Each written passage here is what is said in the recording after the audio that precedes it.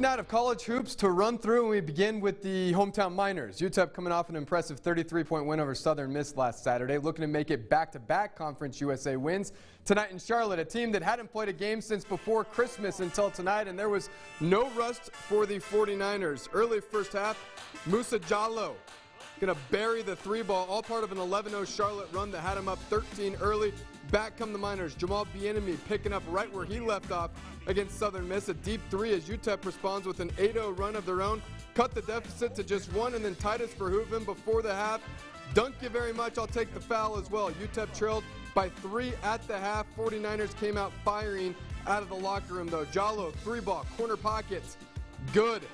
UTEP playing this game without Keontae Kennedy, who has a foot injury. Christian Agnew still in COVID protocol. Outside of Bieniemy and, well, boom, scoring was really tough to come by for this team. Jarrell Satterfield, 3 there to, well, that's just basically how it would go. Jackson Threadgill there rips the cords as Charlotte gets the win. 66-53. Miners fall to 8-8 on the season. They're at Old Dominion on Saturday. The UTEP women playing host to Charlotte tonight at the Don Haskins Center. First half action. This is Brenda Fentana in the paint, where she is super efficient.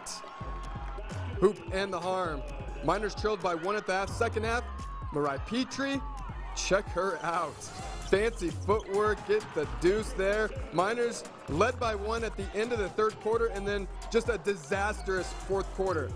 Melina Williams with a tough 2 inside there for the 49ers. Then you'll see Octavia Jet Wilson, the hoop and the harm. 49ers outscore UTEP 22-6 in the final frame. They win it 71-59. Miners fall to 9-4. Will host ODU on Saturday.